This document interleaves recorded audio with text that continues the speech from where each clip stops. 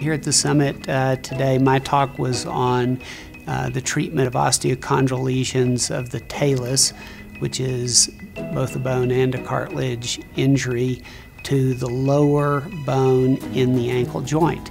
And we're using an extracellular cartilage matrix, which is an allograft cartilage that's desiccated and particulated, and so we mix either platelet-rich plasma or we mix bone marrow aspirate that's been concentrated to hydrate it and stimulate the stem cells to grow on the extracellular matrix, which acts as a scaffold. And so it's a way of extending the usage of arthroscopic procedures for these osteochondral lesions of the talus. There are innumerable people here that I would love to collaborate with.